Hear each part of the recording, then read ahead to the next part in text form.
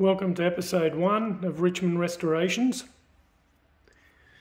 In front of us here we've got a 327 GTS HK in Picardy Red. Bit of background on Richmond Restorations. Was born out of two friends with a passion for cars that amassed quite a collection over the years. Got a lot of cars in storage and a lot of cars in the collection that have been restored, which we'll post over the coming months. But in this particular episode 1, we'll focus on this Picardy Red GTS 327. Bit of history on this motor vehicle.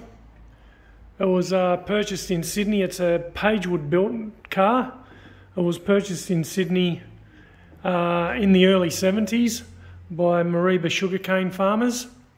They wanted to buy some muscle cars, so they went down to Sydney and found this motor vehicle. It was painted black.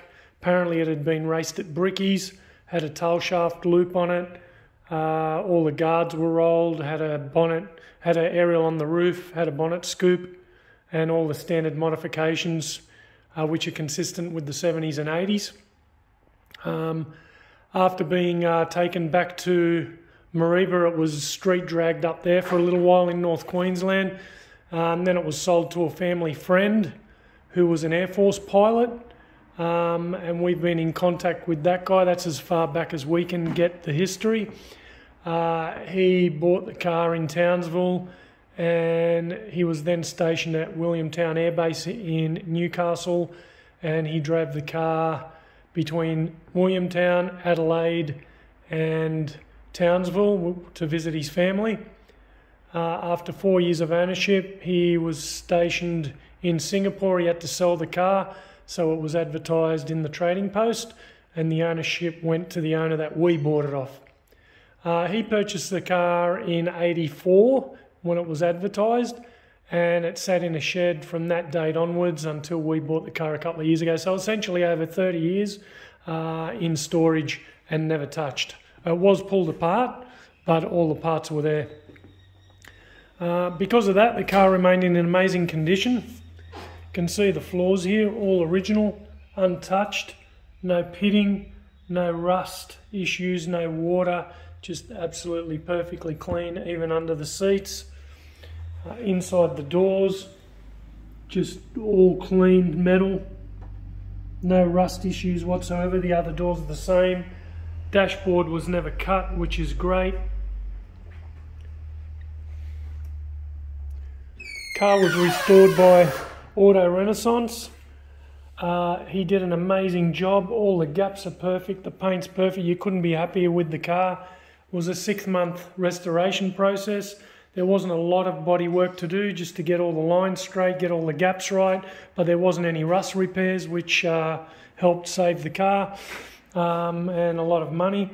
There wasn't, the badges are yet to go on. We've put a couple on there being restored at the moment.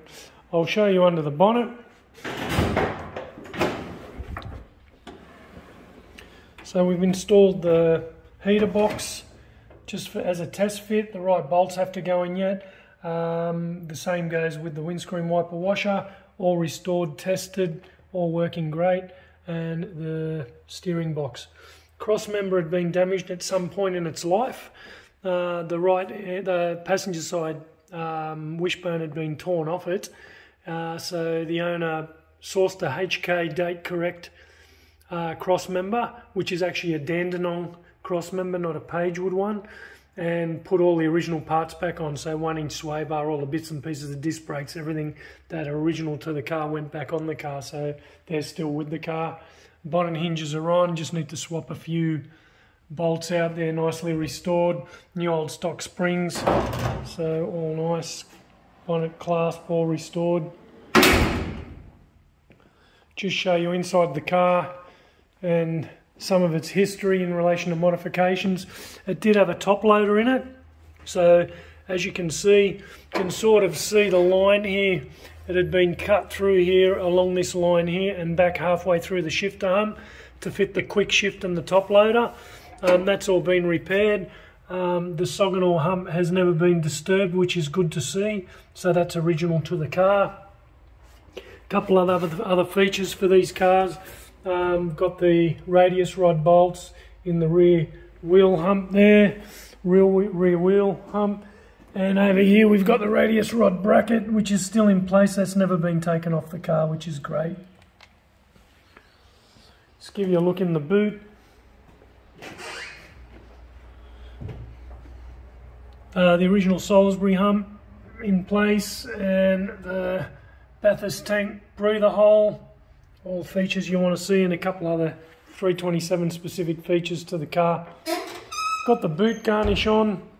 We're yet to, we've test fitted the taillights. They fit good, so they're going to come off and get restored, put on at a later date. So overall, a really nice rust-free example to start with. We'll keep you informed of the progress of the car. The next stage will be getting the window regulators put together and put in, working well. As you can imagine, they're all in good condition because it didn't get much use. Get all the door handles on, get the glass cleaned up and put in, and then we'll start looking at putting the motor in. So stay tuned for episode 2, and we'll see you then.